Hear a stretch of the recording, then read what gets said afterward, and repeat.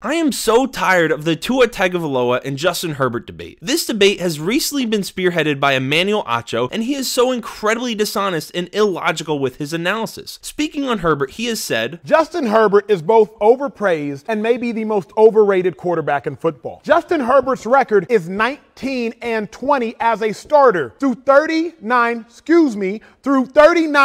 games. Which is such a lazy argument. Using team wins as a stat to back up why Herbert sucks completely disregards the fact he had one of the worst offensive lines in the NFL his rookie season, was hurried more than any quarterback in the NFL that year, and disregards the fact Rashawn Slater, who fixed their offensive line problems last season, has only played in 3 games this season. He also fails to acknowledge how bad the Chargers defense has been over the course of Justin Herbert's young career. During his rookie season, the Chargers defense gave up 26.6 points a game, good for 10th worst in the NFL. Last year, they gave up 27 points a game, good for 4th worst in the NFL. And this year, they're giving up 26.5 points a game, good for 4th worst in the NFL. It is hard to win games when your defense is that bad. Emmanuel Acho has also spun this weird social media quarterback narrative saying, Justin Herbert is a social media quarterback. What do I mean? Justin Herbert makes throws that can go viral on social media in this day and age. Instagram Reels, TikTok videos, Twitter clips. And on social media, they don't show you interceptions. That's not fun. People aren't going to retweet a pick. People aren't going to retweet a bad sack. People aren't going to retweet a bad decision. Had Tua made the mistake to throw a pick in the end of the game with 2 timeouts remaining, he'd be crushed, like Joy said. And the thing that really bothers me about this argument is his blatant bias. He is so mad that Herbert gets so much praise for his crazy plays because he feels like people ignore his bad plays when at the same time they would flame Tua for his horrific interceptions and downplay the crazy plays that Tua makes. He's doing the same shit. When speaking about Herbert's win-loss record, not once has he acknowledged that Keenan Allen has missed 7 games, not once has he acknowledged Mike Williams has missed 4 games, Donald Parham has only played in 2 games this season, Gerald Everett missed the Chiefs game, and as I mentioned earlier, they haven't had Rashawn Slater since week 3. If Tua was missing Jalen Waddle, Mike Gesicki, and Teron Armstead in a 3-point loss to the Chiefs, Emmanuel Acho would lose his mind over how heroic the performance from Tua was to fight through so much adversity, giving his team a chance to win the game. When he praises Tua, he also never really acknowledges the Dolphins' defense is stacked top to bottom with talent. You need to remain objective when evaluating players, and you don't need to tear down another quarterback in order to prop another one up. In reality, Tua is a very good quarterback that is extremely accurate, and Justin Herbert is one of the most physically gifted quarterbacks in the NFL. I wish Emmanuel Acho was more honest with how he discusses these 2 players, but let me know what you guys think down in the comments below.